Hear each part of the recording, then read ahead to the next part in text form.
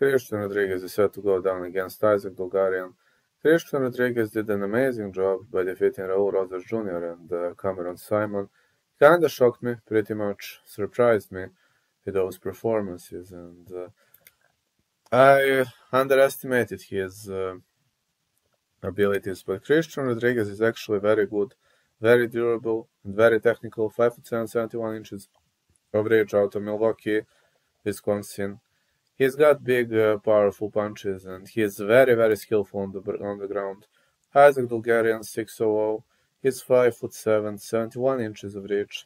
Midwest chopper destroyed Francis Marshall.